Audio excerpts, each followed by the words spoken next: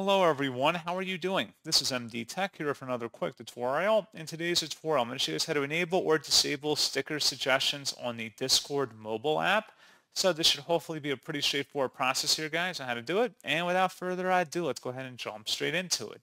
So all you have to do is sign into Discord and select the U icon in the bottom corner to open up the Discord user profile here. Then select the gear icon up in the top right, and then you want to scroll down underneath app settings and select where it says chat. And then you want to go down again where it says sticker suggestions. If you want to show or hide sticker suggestions, just toggle this option on or off. And that's all you have to do. So pretty straightforward process, guys. And as always, thank you for watching. I do hope that I was able to help you out. And I do look forward to catching you all in the next tutorial. Goodbye.